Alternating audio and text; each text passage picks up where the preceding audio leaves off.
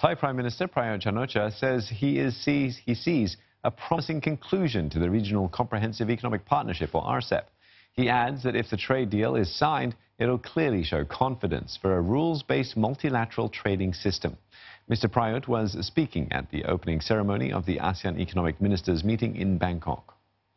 Our senior Indo-China correspondent, May Wong, has been tracking the developments in Bangkok. She joins us now. May, any indication as to how far progress has been made on RCEP?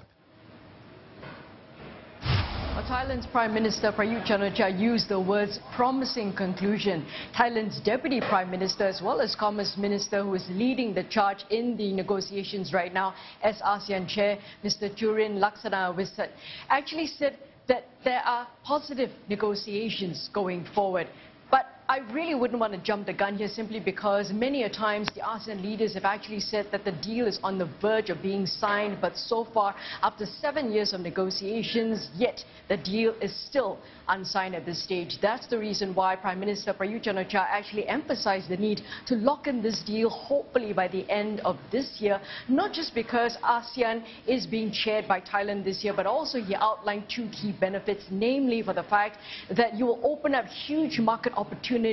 within and among the 16 member nations, and also the fact that this deal will help to mitigate the impact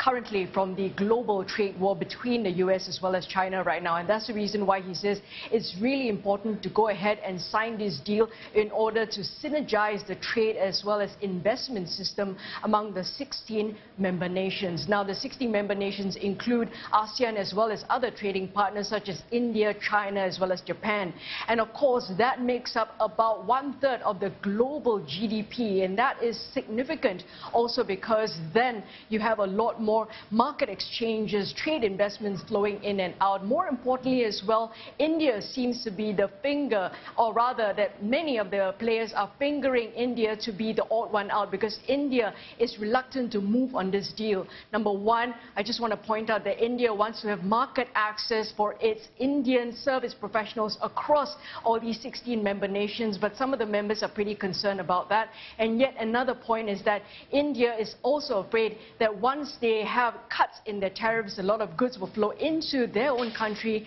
making it very difficult for their own companies to function. However, Prime Minister Prayut Chan-o-cha says no man is an island, especially when it comes to trade. สิ่งสำคัญที่สุดคือวันนี้เราเผชิญกับสงครามทางการค้าหรือความขัดแย้งอื่นๆเราจะทำอย่างไรในการที่ทำให้อาเซียนเนี่ยอยู่รอดปลอดภัยจากสถานการณ์ตรงนี้เพราะฉะนั้นเราต้องพึ่งพาอาศัยซึ่งกันและกันนะครับหาช่องทางที่จะเพิ่มมูลค่าระหว่างกันให้ได้มากขึ้นนะครับต่อไปเพราะนั้นเราแก้ปัญหาโดยลำพังไม่ได้ประเทศใดประเทศหนึ่งแก้ไม่ได้แน่นอนมันต้องแก้ด้วยพลังของอาเซียน On Sunday, RCEP negotiations will get underway, and that's when the Thailand Deputy Prime Minister, Mr. Jurin, is calling for more flexibility among all the negotiating members in order to move and conclude this RCEP agreement. May, thanks for that. May Wong, speaking to us from Bangkok.